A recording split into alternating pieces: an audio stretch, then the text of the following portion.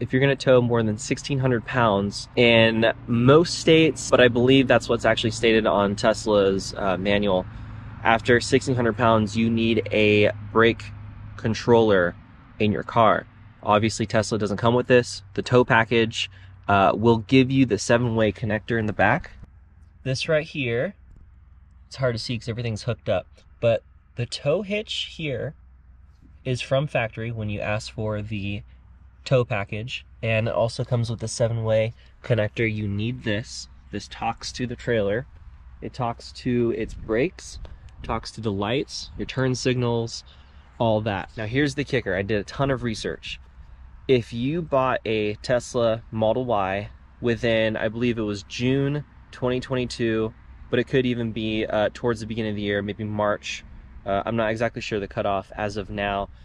Basically, the batteries that come with the lithium ion small battery, so this is the low voltage lithium ion battery, they switched from lead acid to lithium ion. When they did that, they actually went with a 16 volt small voltage lithium ion battery. Now what that did was it prevents some communication with everything else in the world that uses 12 volt. That being said, there's no auxiliary power that's going to your trailer. One of the connectors on the 7-way connector is the 12 volt auxiliary power. That's supposed to go to your trailer to charge its battery. That does not work on a Tesla Model Y with a lithium ion battery. If you're ordering a Tesla now, it's going to come with a lithium ion battery. This is something to consider. They said in the future they're going to have some kind of workaround where it will provide auxiliary power. This was my question. It was very hard to find online. Will I still be able to tow, and will it still be able to communicate with a trailer's electronic brakes? Yes, it still will.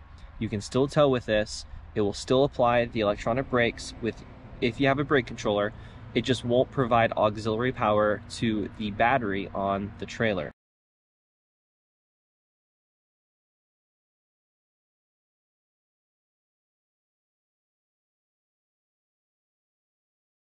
Let's look at this setup here. This is the Tekoshina P3. This is a good trailer brake. I like it. It was very easy to set up. So this wiring, it actually connects to a Pigtail. It's got 4 little tails on it. You can buy that from Tesla. It's actually a Model X part, not a Model Y part. It doesn't matter. It works with this car too.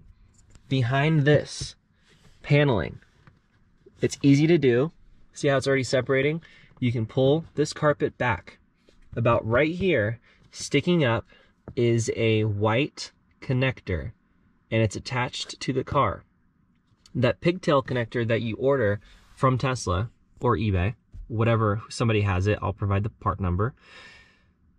That connects in there. The 4-tail connector goes up here. You match with this. The colors do not match, but you follow the instructions. I'll also be showing a picture now.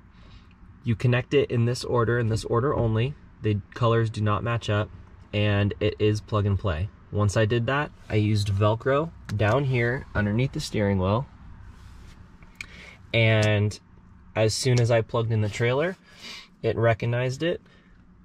You can set the power of the trailer brakes, and the car immediately recognized there's a trailer attached. Once again, if you are buying a Tesla Model Y, or if you have a Tesla Model Y within the year 2020, towards the middle or the end, you're going to have the lithium ion battery in the car. That will not provide auxiliary power to your trailer, but you still will have power to the trailer's electronic brakes if you have a brake controller, and the brake lights, turn signals, all that will work.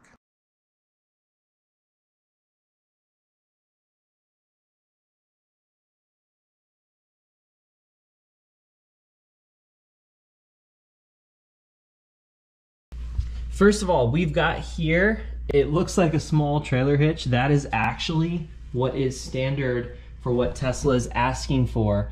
That is a 2-inch receiver hitch with a 2-inch ball. And that right there is actually the longest at 8.5 inches, straight from the Tesla manual on how long of a receiver hitch you can have for towing in this vehicle. So that size that you see right there is as big as Tesla wants you to have.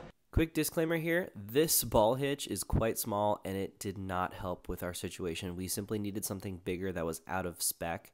I just wanted to show you that this is what Tesla recommends. I didn't use this setup, but go at your own risk. I just want to show you the right way first, and I'll show you how I actually had my setup. I just want to have this quick disclaimer for this video. It's meant to be a general guide. As I'll explain, there's a Tesla manufacturer's specification way of towing, and then there's kind of the Nick's route that he went with. But I also came into some challenges, like I didn't exactly know how high the trailer was gonna sit, and that this Tesla Model Y performance sits quite low, and I had to use a hitch that was quite out of Tesla's spec. I'm not recommending that you do this, although you will notice that staying within Tesla's manufacturer specifications for towing is going to be quite limiting for a lot of applications, just given the height that the rear of that trailer hitch receiver is off the ground and what you might be towing with. But I still hope you enjoy this video, have some takeaways, and kind of see what it'd be like if you were to tow something as big as this trailer or around that size. You can get kind of a general idea. What I ended up going with was this package weight distribution hitch by Husky Towing, and the reason why I picked this one is because this one has a 400 to 600 pound tongue weight, and I know that I'm not going to ever exceed that for this car. And this also provides one of the smallest amount of weight distribution, which is going to effectively shift the weight into the center of the car, and so that does put some kind of stress on the chassis, and I wanted something that has the least amount of weight and tension to do that, because a Class 2 tow hitch, which is what comes with a Tesla Model Y, is not actually rated for a weight distribution hitch. So again, when I am showing you guys this is far from manufacturer specifications. This is just something that I went with because I kind of experimented with the car and saw what it can and cannot handle. I can tell you that the car can handle this setup. I just wanted to mention that this is out of their manufacturer specifications, so you are doing this at your own risk. But this is what I have done. This is an incredibly stable weight distribution hitch. I noticed a huge difference.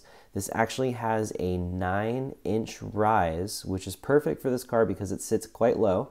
It can be flipped either down or up. Has a 9-inch rise or a 6¼ inch drop.